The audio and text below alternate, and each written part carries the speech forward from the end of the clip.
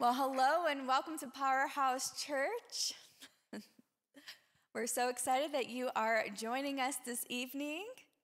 And before we start, we are going to go into Mark 14. I lied, Mark 16, 14 through 20.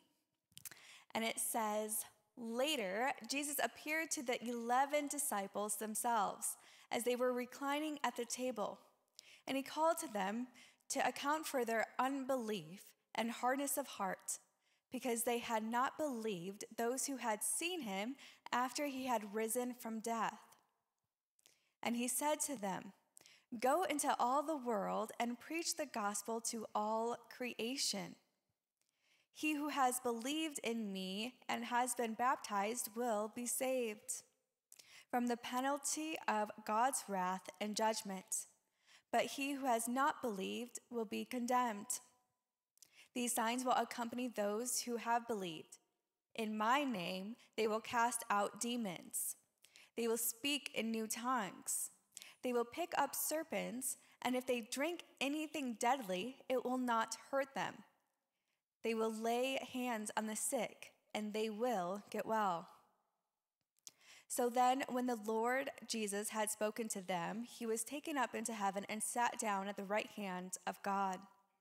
And they went out and preached everywhere, while the Lord was working with them and confirming the word by the signs that followed." Let's pray. Heavenly Father, we thank you, God, so much for your word that brings truth and life. We thank you that you already sent your son Jesus in order to go before us, to show us the way, to give us a hope and a purpose and a future, Lord. We thank you that you are the one who opens up our eyes to see and ears to hear what the Spirit of the Lord has for us today, individually and collectively. We soften our hearts before you to see you, to hear from you today. In Jesus' name, amen.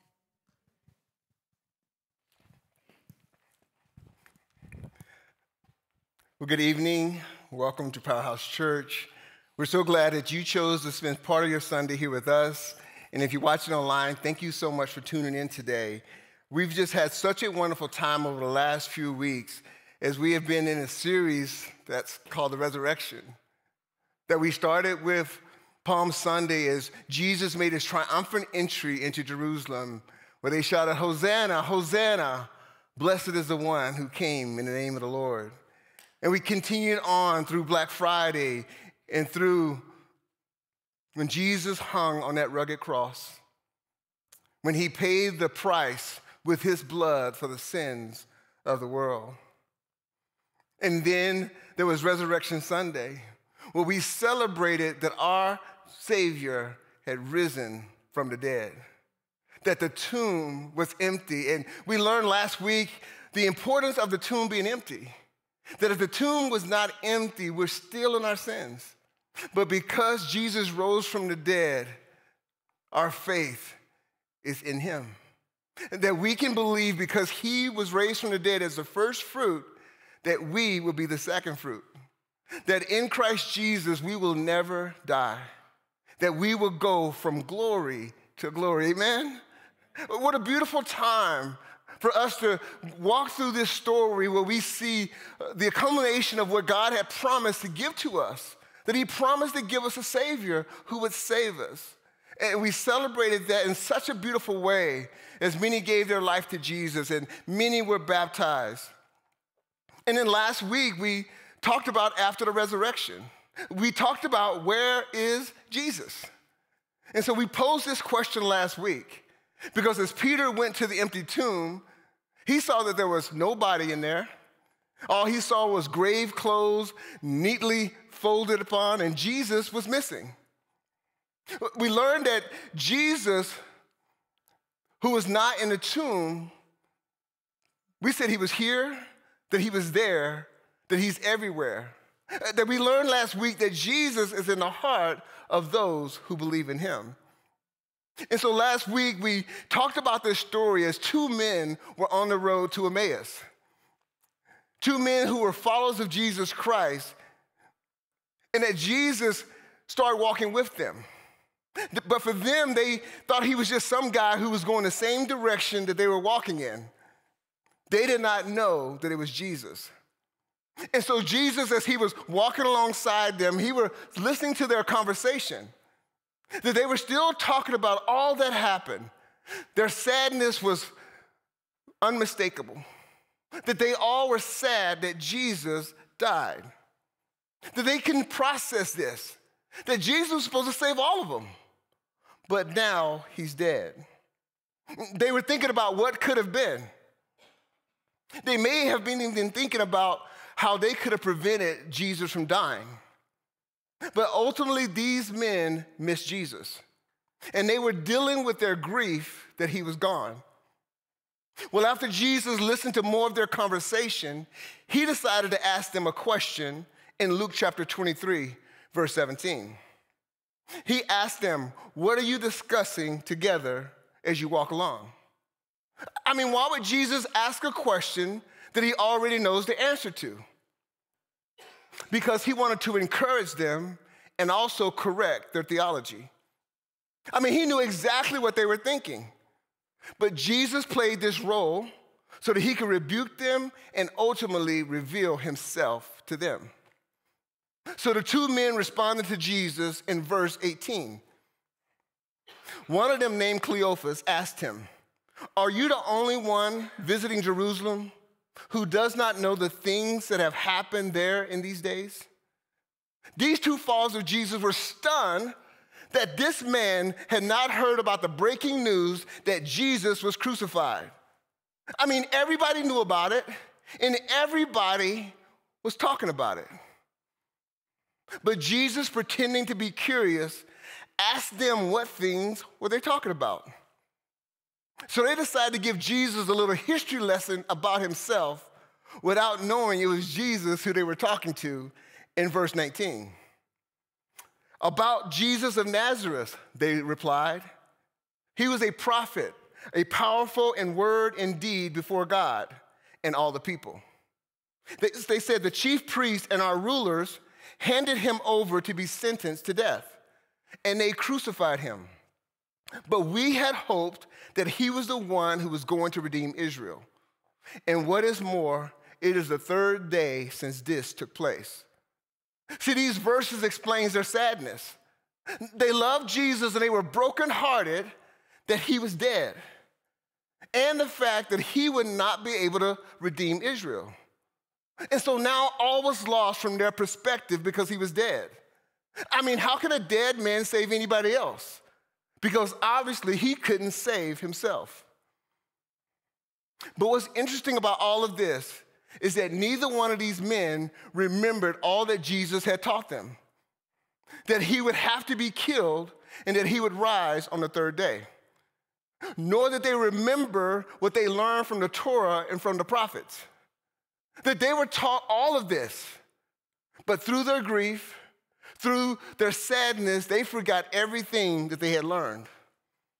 All they knew is the one who they thought was going to save them failed. See, as I thought about this, is we all go through negative circumstances in life, right? We all go through things that makes us sad, that gets us down, whether it's a loss of a loved one, whether it's a bad diagnosis from the doctor. Like, we all go through things. So similarly, these men are going through something like that. But what happens when we do, we find ourselves isolating ourselves from church. We find ourselves not being in fellowship with other believers. That somehow that's naturally what we do. Instead of moving closer to the church, instead of praying more and coming closer with other believers, asking for prayer and support, we kind of stand away. And this is what these men were going through. They were probably doing the exact same thing because of their sad and their grief. Because what's interesting is when we go through something, it's like the very thing that we need for our own well-being, we choose not to do, right?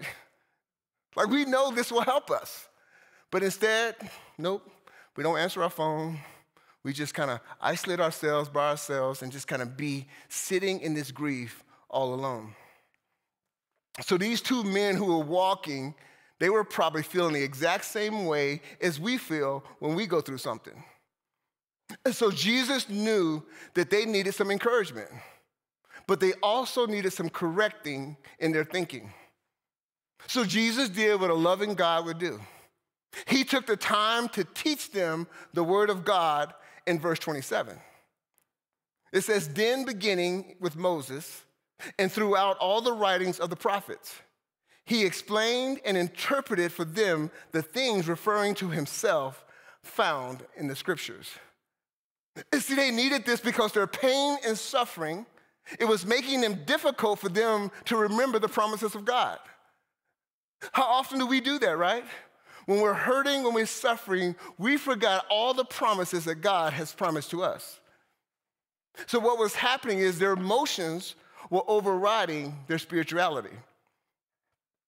Well, after a long day of traveling on this road, these men decided to turn in for the night. But because this stranger, so they thought, kind of poured out themselves, give the scripture to them, they made a new friend. And what they did is ask him to join them as they turned in for the night. But little did they know that the stage was set. The stage was set because now God had opened up their hearts. He wanted to open up their minds as well. And so as Jesus turned in with them, we go to Luke chapter 24, verse 30 and 31. It says, and it happened as he reclined with them that he took bread and blessed it and brake it. And he began giving it to them. I love this part. Then it says their eyes were suddenly opened by God, and they clearly recognized him, and he vanished from their sight. We learned last week that when we draw closer to God, God draws closer to us. But in this situation, it wasn't just spiritually, but Jesus came near to them physically, and their eyes were opened. As they saw his nail-pierced hands, they saw their risen Savior. Well, after being completely surprised and blown away by Jesus, what would their response be? How would they respond to this awestruck, amazing encounter that they just had? Well, we're told in verse 32. It says that they said to one another, were not our hearts burning with us while he walked and talked with us on the road, opening the scriptures to us? See, we can't have an encounter with Jesus and stay the same. That the truth of God's word had turned their frowns upside down. They went from being completely discouraged to joyfully encouraged. And as I thought about this, they began their journey when all hope was lost. And then hope decided to walk with them. And then hope revealed himself to them. And when they broke bread, they realized this was Jesus.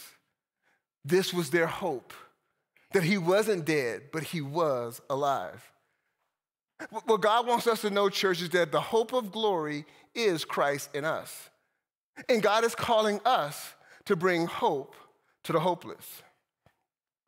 Well, these two men whose hearts were now burning, they couldn't keep this great news to themselves. That they decided they would go and share this great news to all the other disciples.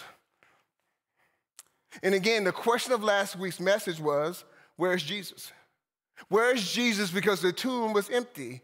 And again, we realize that he's here, he's there, but he's everywhere, specifically in the hearts of those who believe in him. See, the work that Jesus accomplished on the cross took care of the penalty of sin. But when he rose from the grave, he took away the power of death. While on the front end, it looks like Jesus was finished, because that's what he said on the cross, in all actuality, he was just getting started. And see, Jesus, who is the object of the faith of his followers, has now been renewed. And these events would make their faith even stronger than it was before.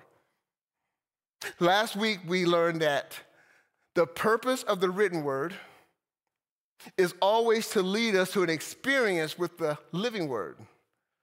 Because when we do, we will share with others because we've been changed by it. See, when Jesus said it was finished on the cross, again, he was speaking about the power of sin. And when he rose from the dead, it took away the power of death. And so now he's preparing his apostles to continue the work that he started. And so we're going to conclude our series today on the resurrection of Christ as we go into this final phase. See, last week we kind of talked about the empty tomb and where was Jesus. We're going to continue this pathway down in the end. And so the title of our message today is The Great Commission. That there's something that Jesus has called each of us to do and corporately do from the church. And so today we're going to talk about the Great Commission and the Ascension of Christ. Let's pray. Father, we come to you in Jesus' name. Lord, we need you every moment of every day. It's so refreshing, Lord, as we go back through the scriptures, Lord, to see the wonder that the disciples had and apostles had as they saw you, Lord. Father, would you let your word become real to us today? Would you open up our minds, God, that we can have a visual on what's being proclaimed? God, we thank you that your word is truth. And so, Lord, we can believe everything that's in it.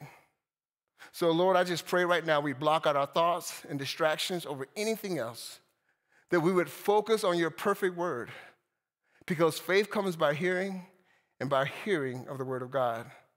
So, Lord, we give you the praise and glory and honor of the work that your word will do in each of our hearts today.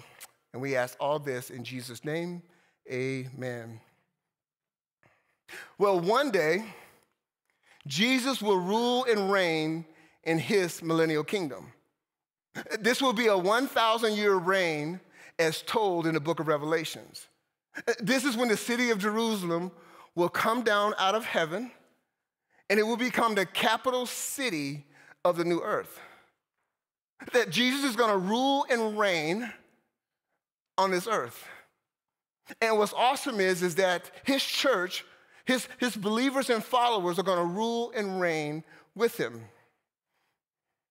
And so as I was thinking about the resurrected body, what will our bodies look like? I mean, how will we move and have our being during this millennial time? I'm bringing that question up because Jesus has been resurrected from the dead.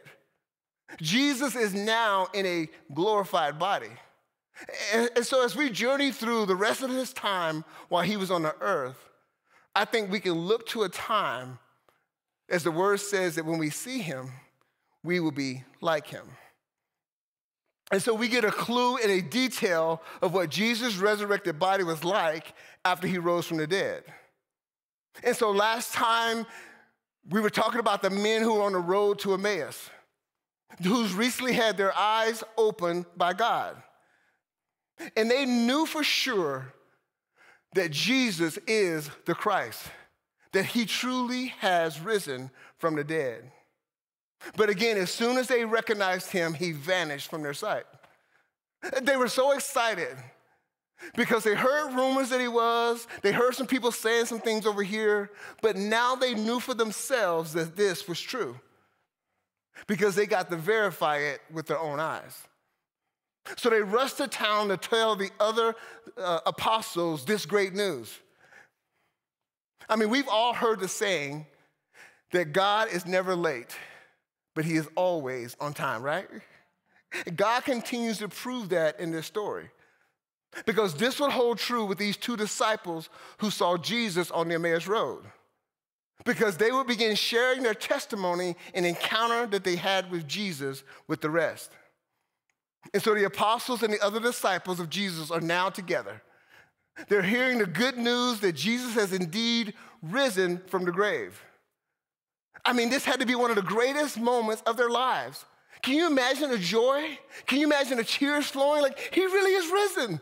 No, I'm serious, he really is. I saw him. Oh my gosh, this is what we heard. But now it's like it's really truth to them. It's resonating that this is what really happened.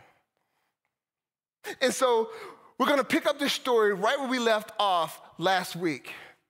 So if you have your Bibles with you, turn to the Gospel of Luke in chapter 24, and we're going to start with verse 36.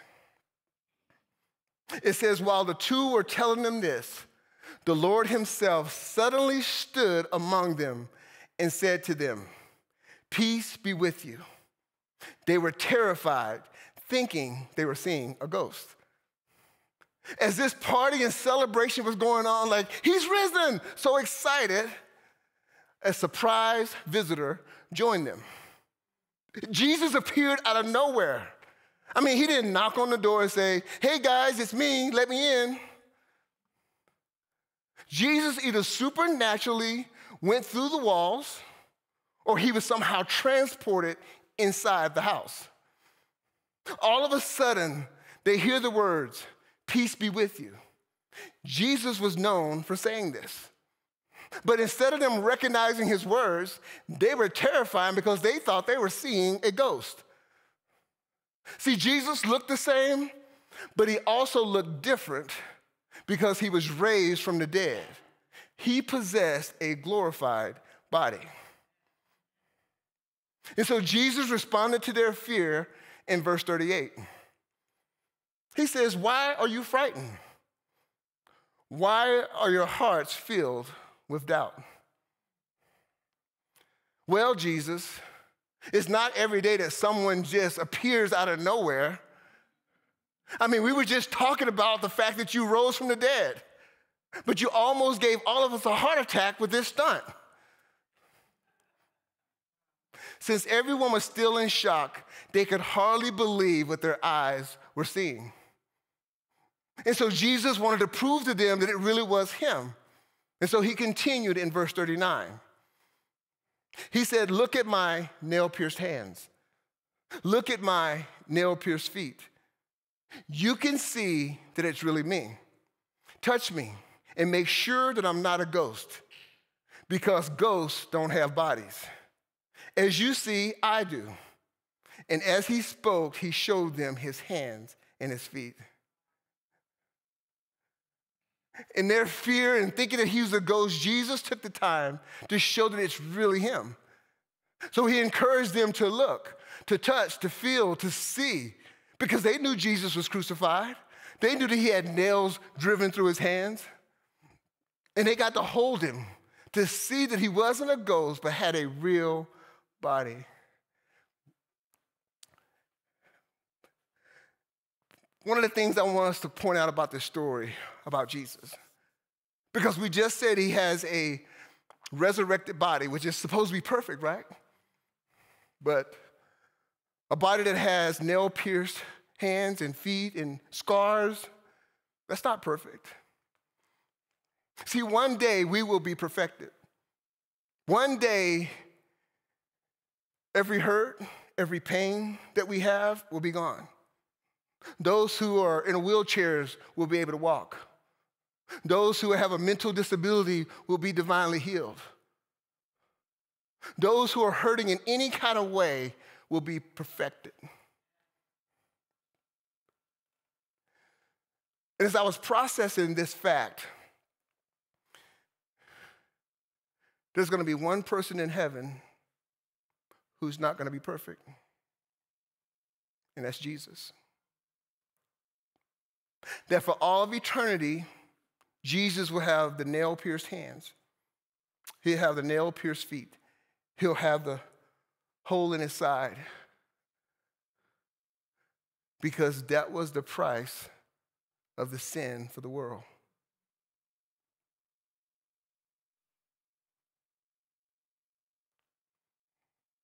There's a song that was written by Casting Crowns.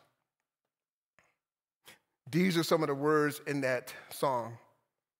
It says, "The only scars in heaven won't belong to me and you. The only scars in heaven will be on the hands of the one who holds us now. Those scars will be on our Lord and our Savior and our King. They'll be on the hands and feet of Jesus." See, paying for the sins of the world left these lasting scars on Jesus. Just let that sink in for a moment.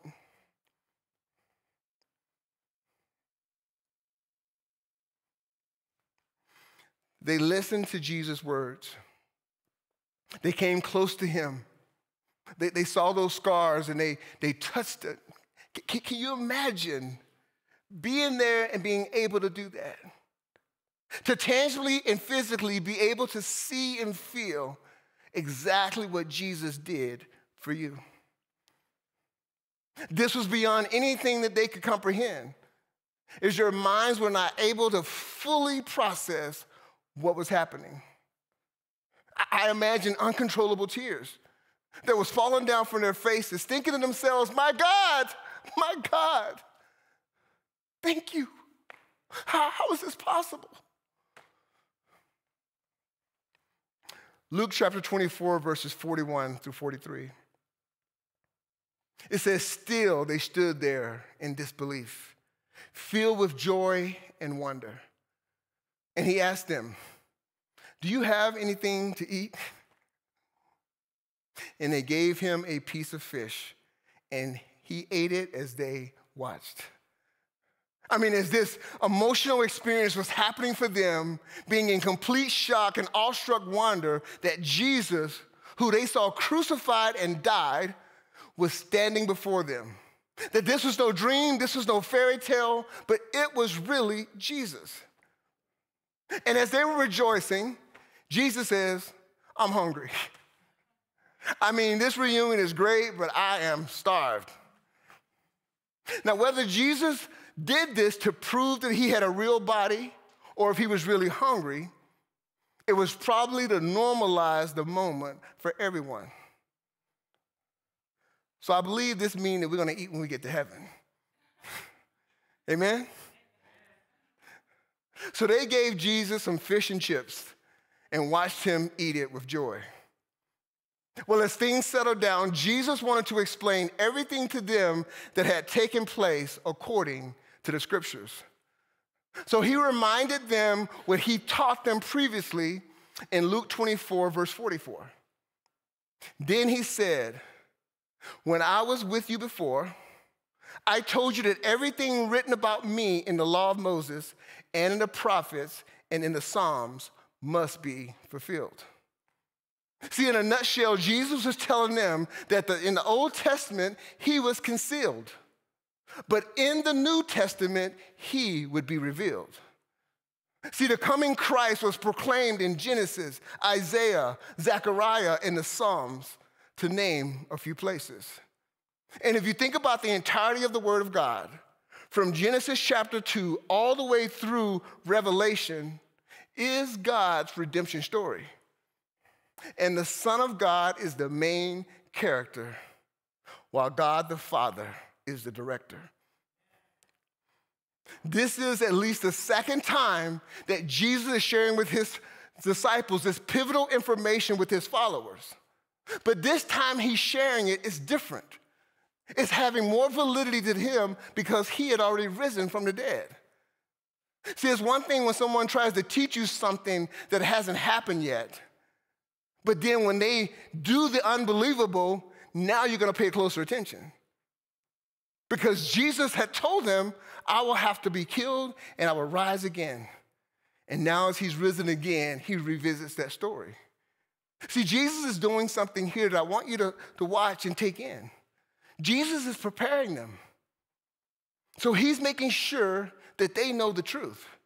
He's making sure that they're educated, that they will go back and search him through the scriptures, that since they're eyewitnesses, that they will truly believe and have a deeper faith. Because it was extremely important. Because everything that was written about the Messiah was all coming to pass. And so while Jesus is teaching and revisited all of this to them, Jesus decided to do something even further. He decided that he would go deeper and reveal more of the scriptures to them by giving them illumination of what he was trying to tell them in verse 45. Listen to this. It says, then he opened their minds to understand the scriptures. And he said, yes, it was written long ago that the Messiah would suffer and die and rise from the dead on the third day. It was also written that this message will be proclaimed in the authority of his name to all nations, beginning in Jerusalem. There is forgiveness of sins for all who repent. You are witnesses of all these things. See, these men and women that Jesus is addressing, they would be the main witnesses of his resurrection. So it's very important as Jesus communicates all this truth. Like, it's important that they all grasp this. It's important that they're all on the same page because Jesus is leaving. I liken it as Jesus is handing the baton off. He's saying, continue what I started. And so in order for them to do this, they need to have the entirety of the truth. They needed the illumination. So Jesus opened up their mind that they could have a deeper understanding of Scripture. And this was very profitable meeting that Jesus had with them. And they were all blessed to hear the depths of the Scripture and understand it. But in all of this that was going on so good, there was one problem. One of the apostles was missing. He wasn't there as Jesus was illuminating their mind, sharing all of this vital information for them. And the person that was missing was Thomas. They tried to give him a recap of everything that Jesus said and explain the scriptures to him like Jesus did. And they also told Thomas how Jesus just appeared out of nowhere and that they thought he was a ghost. That Jesus showed them that he was no ghost, but he was real, that he was flesh and blood. But no matter how convincing they were trying to be, Thomas refused to believe their report about Jesus. John chapter 20, verse 25 said this. So the other disciples told him, "We have seen the Lord." Thomas said to them, "Unless I see the scars of the nails in his hands and put my fingers on those scars and my hand in his side, I will not believe." So what Thomas was really saying is, I'm from Missouri. You will have to show me. I got to see this with my own eyes before I believe. This is how he got the nickname Doubting Thomas. But what I want you to know is that this is not an indictment on Thomas' spirituality. That he was a strong man of faith. That he was a strong man of godly character. In fact, if you look in the scriptures with Thomas, Thomas was one of the people who was prepared to die for Jesus. That his faith was strong, but he just needed to see this for himself. Probably because it all sounded just too good to be true. Well, Thomas would not have a whole lot of time to wait and be patient. That he wouldn't have to wait too long before he would have his own encounter himself.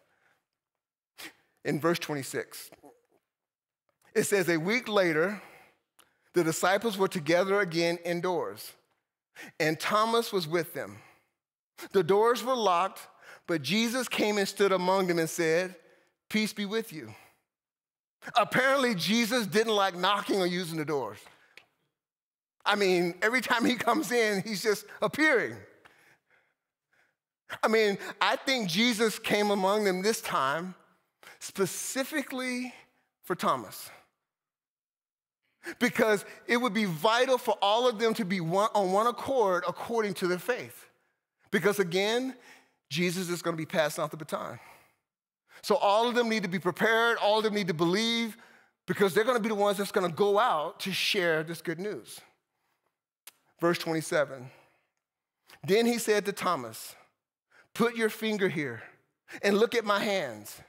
Then reach out your hand and put it in my side." Jesus says, "Stop your doubting and believe." Jesus chose to show Thomas his nail-pierced hands and the hole in his side. It was the doubting apostle that got to see this information, not only to look at his scars, but also to touch them. So can you imagine how much faith that built in Thomas? How everything that they were telling him, he was now able to see for himself. Jesus went this extra mile because Thomas needed this moment for Jesus to deliver this truth to him. Well, after Thomas saw Jesus' scars with his own eyes and touched him with his own hands, he had an incredible response in verse 28. It says, Thomas answered him, "My Lord and my God." And Jesus said to him, "Because you have seen me, do you now believe? Blessed and happy, spiritually secure, and favored by God are those who did not see me and yet believed in me." There's a lot that's going on in this verse. First, we see Thomas actually acknowledges Jesus as God. Not just as Jesus, not just as rabbi, not just as teacher, but God. And notice something else. Jesus didn't stop him. He didn't try to correct Thomas because Thomas' theology was perfect. I believe he too in this time was given illumination and knew that Jesus was truly the Son of God. And then Jesus says, "Because you have seen me with your own eyes, you now believe," which is fine. But listen to this. "But blessed are the ones who have not seen me, but still choose to believe." Here, Jesus is talking about us. None of us have seen Jesus. We've read about him. We've heard testimonies about him. We've had our own spiritual encounter with Jesus, but we've never seen him physically. So Jesus says we are blessed and favored by God. See, God is so purposeful with this story because God knew that today that I would be preaching it. And he wants to use this story to deepen our faith in him. Why? Because our faith pleases God. Listen to Hebrews 11:6. It says, "But without faith, it is impossible to walk with God and please him. For whoever comes near to God must necessarily believe that God exists and that he rewards those who earnestly and diligently seek him." See, church, our faith is so important to God that without it, we can't walk with him, nor can we please him. See, when we think about our salvation, we are saved by grace. But that grace can only be given when we place our faith in Jesus Christ. Think about that. We're saved by grace, but absent of faith in Jesus Christ, that grace can't be applied to our sin. See, we can never earn our own salvation. It had to be given by God. That's the grace. Our part is the faith. And once we have the faith that we believe in Jesus Christ, then the grace, God's unmerited favor, giving us something that we don't deserve, can be applied to our lives. See, from the time that the New Testament was written, it was done so by his disciples because they were all eyewitnesses to all that was said about Jesus in the Gospels. I mean, I think it's extraordinary. As we're hearing these stories about Jesus, and it's coming from the pen of those who actually walk with Jesus. But what I want us to understand is there's a reason why these words have been written for our behalf. It's because we didn't get the opportunity to witness the open tomb ourselves. We didn't get to see the supernatural appearances where Jesus was just pop into a room. But guess what? We still believe all this happened according to God's word. And that's the idea.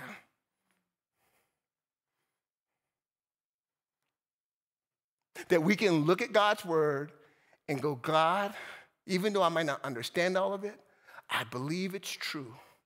I believe, God, that you wrote it and it's perfect. And God, I believe as I draw closer to you, like you did with your disciples, you can give me an illumination for your word, that you can give me a deeper understanding of it, that God, I can have an encounter with you that's almost just like I saw you face to face.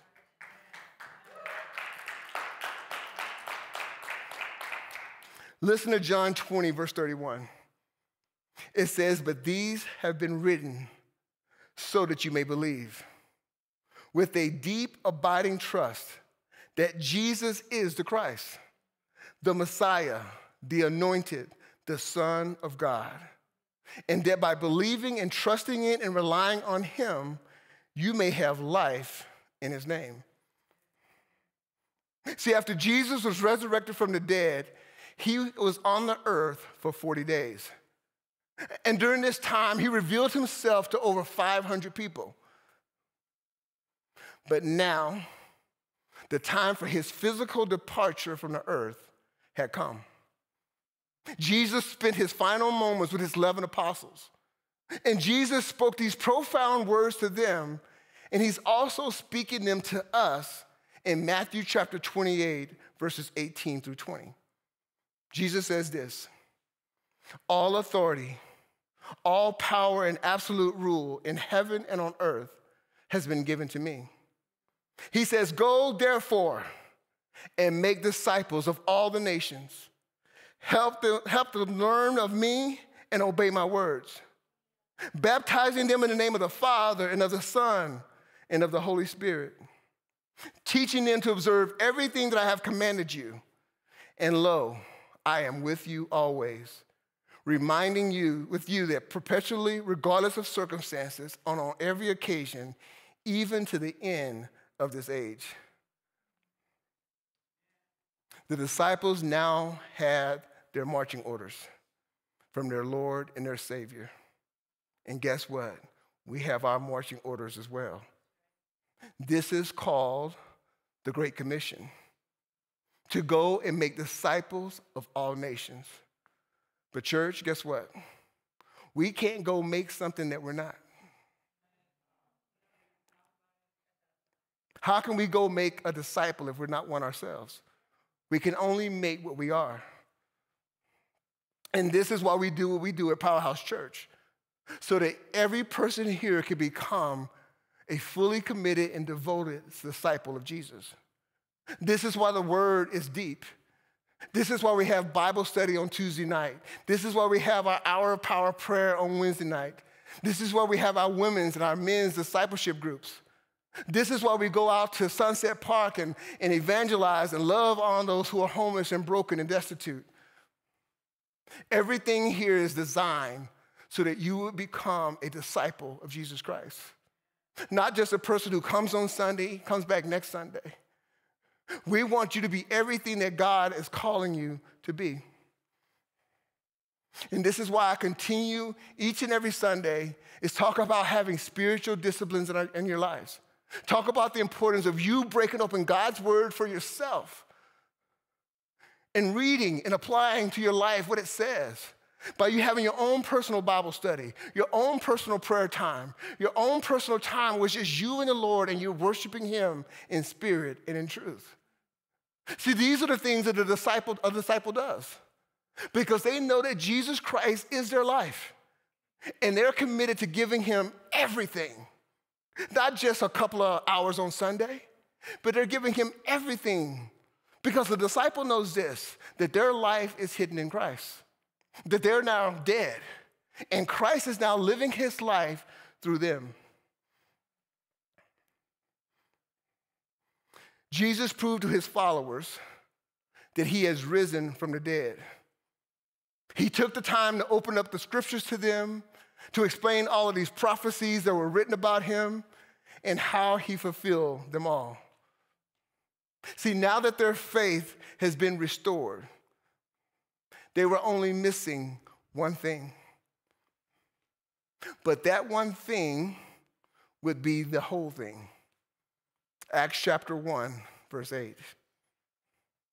But you will receive power and ability when the Holy Spirit comes upon you. And you will be my witnesses to tell people about me, both in Jerusalem and all of Judea and Samaria, and even to the ends of the earth. Jesus had to leave so that the helper, the Holy Spirit, would come and be God's power in their lives to accomplish all that Jesus was calling them to do. So the disciples were told to wait in an upper room until they received power from on high. See, church, what I want you to know is that the Holy Spirit is the Christian life. He is our teacher. He is our comforter. He is our strength. The Holy Spirit is the superpower for the follower of Jesus Christ. Acts chapter 1, verse 9 through 11. And after he said these things, he was caught up as they looked on, and a cloud took him out of their sight. While they were looking intently into the sky as he was going, two men in white clothing suddenly stood beside them, who said, "Men of Galilee, why do you stand looking into the sky? This same Jesus who has been taken up from you into heaven will return in just the way as you have watched him go into heaven." Can you picture that? Jesus just lifting up on a cloud, leaving, and these two angels saying that he will return. There's an expectation for us to continue the work that Jesus has started. And that work is reconciling the world back to God. See, we do this by giving and sharing the truth in love and by being a true ambassador of Christ. So my question for us today, are you doing your part? Are you being conformed into the likeness of Christ? Are you telling the world about Jesus? Who will be in heaven because of you? Like, who will be there because you shared the good news to them? See, church, we have our marching orders of what God has called us to do. But the question is, will we do it? Because one day Jesus is going to return. He's going to have this expectation to be able to say, "Well done, my good and faithful servant. I've entrusted you with certain gifts. There's an expectation that you're using these gifts for my glory, not your own. That there's an expectation that you bear fruit of repentance. As you've seen the scars in my hands and what I've done for you. If you truly love me, you'll do what I say. You will obey me, and you will become everything that I have created you to be." See, church, we have to look at this story and look into our lives and say, how am I responding to this?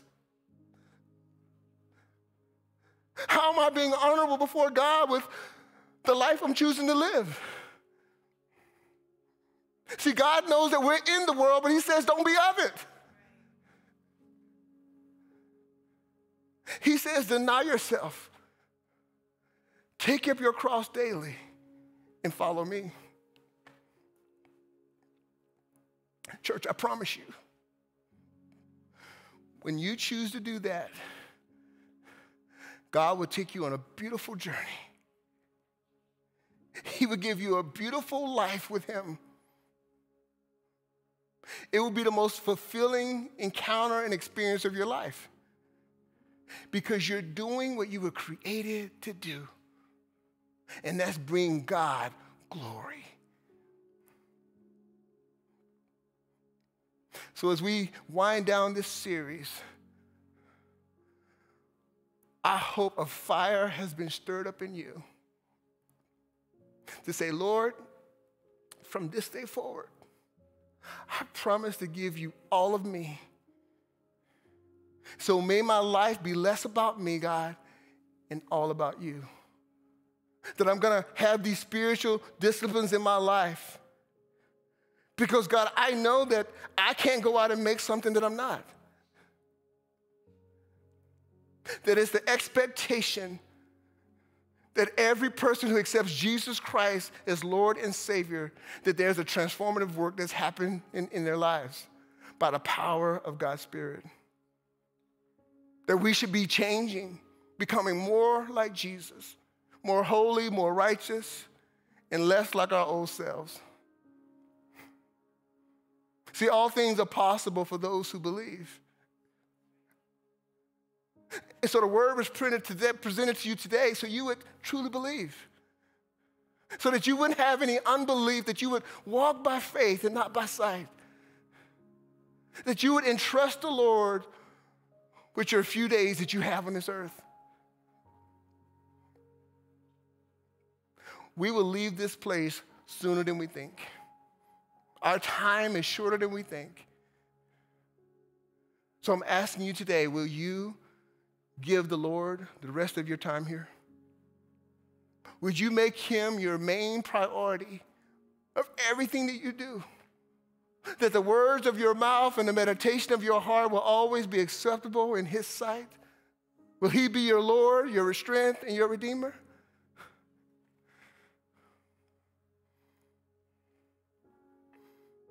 Let's pray.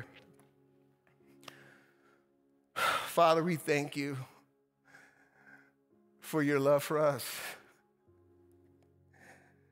That, God, you showed us the depth of your love when you sent your only begotten Son to die on the cross for our sins. And God, we thank you that he didn't just die, but he also rose from the dead. God, we thank you that we can revisit the scriptures today to see that all that Jesus did in these 40 days before he was caught up to heaven. Lord, let it be a reminder to us that there is a call to action for every person who names Jesus Christ as their Lord and Savior.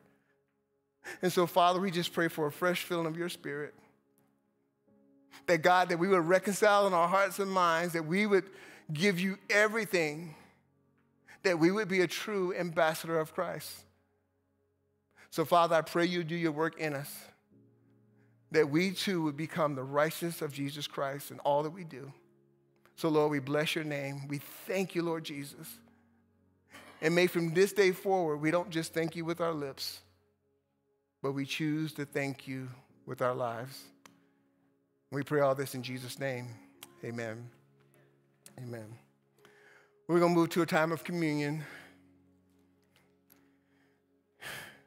Something that we do every Sunday here at Powerhouse Church to just remember what Jesus has done for us. That is sad in the sense that when he took it with his disciples, that it meant his impending death. But Jesus didn't just look to Friday, he also looked to Sunday when he would be raised from the dead. And so we can take this as a proclamation that he has defeated death. And that these are the elements that were given so that we may have life eternal. That Jesus took bread and he broke it. He said, "This is my body that was given for you." So as we think about our Lord Jesus and the breaking of his body for us, let's take and let's eat together.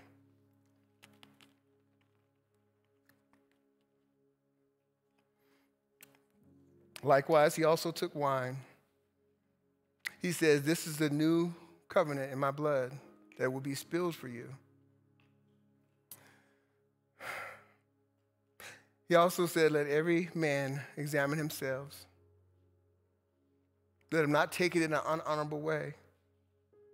Church, this is why we must live a life of confession, a life of repentance. Because God says he's faithful and just to forgive us and cleanse us of all unrighteousness if we confess.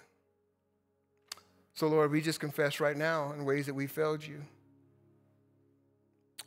That, God, that if we've committed any willful sin, Lord, we ask for forgiveness. We thank you, Lord, that you died for our sins. And so us choosing to willfully walk in it is it's disrespectful, Lord, for what you've done.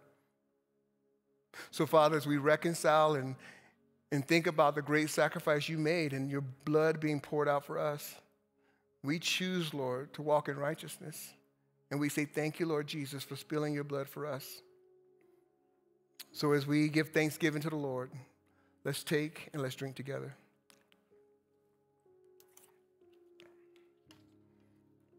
Father, we thank you for your body and for your blood. And Lord Jesus, we thank you that you are our Messiah, our risen Savior. But we also thank you that you're also Jehovah Rapha, our healer. So Father, we thank you that you are a healer. And we just pray right now of everyone here or watching online who has a spirit of infirmity, God, we just pray divine healing in Jesus' name. We decree and declare from the crown of each head to the sole of their feet, whatever is crooked, whatever is broken, whatever is not right, we command healing right now in Jesus' name. God, we thank you that all things are possible for those who believe. Even if we have a measure of faith the size of a mustard seed, that God, that you can heal. So Lord, we ask that you would take what's crooked and make it straight, what's made broken and made whole. God, we thank you so much that not only do you inhabit the praise of your people, God, that you are here and near, Lord, and you are attentive to our prayers. So God, we thank you that no prayer ever falls to the wayside without you hearing. So God, we thank you that it's your will, God, for us to be whole. So Father, we thank you right now that you're healing in this place, that you're touching, God, and moving, Lord, in our midst. And we say thank you. God, we also pray for divine healing, Lord, over marriages. That, Lord, what a tough, tough relationship. So, God, we just pray a spirit of peace and joy and healing and reconciliation, Lord, over every marriage. God, we pray that the husband and wife, God, would be peacemakers. God, we pray that they would not go to bed angry, but they would resolve issues, Lord. Your word says love suffers long. So, Father, through the hardships and the difficulties that marriage has, may the husband, may the wife be willing to suffer long. Lord Jesus, would you be the centerpiece of every marriage? Holy Spirit, will you help them, Lord, to navigate themselves back to you if they've gone astray? Father, we pray for friendships that have been broken or fractured or damaged, that you would bring divine healing, Lord. Father, we pray over the prodigal son or daughter. We pray for parents with their children, God, that you would just bring wholeness, Lord, and a unity in the spirit and a bond of peace. That, God, that you would protect those who are away. Those, God, who are outside of your will, Lord, would you keep them safe? And, Lord, would you bring them home? God, we pray over every person that's here and watching online who's out of fellowship, God. Would you bring them back, Lord, to a fellowship with you? Whether it's here at Powerhouse or somewhere else, Lord. I pray, Lord, that they get connected to the body of Christ. God, we also pray for financial healing. Lord, we just rebuke the spirit of lack in Jesus' name. And God, and for those, Lord, who are honorable before you when it comes to finances, we pray a blessing over them. We pray, God, that you will rebuke the devourer from taking. And God, we pray that what's broken in our life, God, that you would supernaturally bring healing to. God, we pray that you would return to them what the locusts have taken away from them, Lord. And that you would open up the windows of heaven, Lord, and pour them out a blessing. God, we thank you that the earth and the fullness thereof belongs to you. And so, God, we thank you that you are our provider. You're Jehovah Jireh. So, Lord, would you provide for those who are in need? That your word promises, Lord, that you would provide for our needs. And so, Lord, we thank you right now that you're bringing healing, Lord, to the finances of those who are here and watching online. And so, God, we give you the praise and glory and honor on the front end, Lord. And we will walk by faith, Lord, until you make all things right in our lives. So, Lord, we thank you so much for your love, your kindness, Lord, and for the word that was given today. May it find fertile ground, Lord, in the hearts and souls of those who've heard. And God, may it transform their lives as they apply this truth to their lives. And we pray all this in Jesus' name. Amen. Let's give the Lord a round of clap. Amazing word from the Lord today. Well, again, if you are new here at Powerhouse Church, we would love for you to fill out that Connect card so you can know what we have going on over the week. This Saturday, we are going out to Sunset Park to give back to the homeless and to do that evangelism and the Great Commission. So if you are available, we would love for you to join us. Also, if you're online and have been watching, you can also join us on our Bible studies at 6:30 on Tuesday nights. And again, Hour of Power at 7 p.m. to 8 p.m. on Wednesdays. And our next Experiencing God discipleship usually it's every first Saturday. This coming Saturday, it'll be on May 11th instead of May 4th for the second week of May instead of the first week.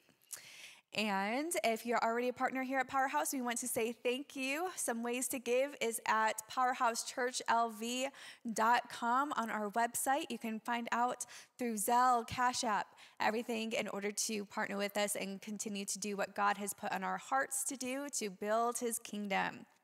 So again, be blessed, and we'll see you next Sunday.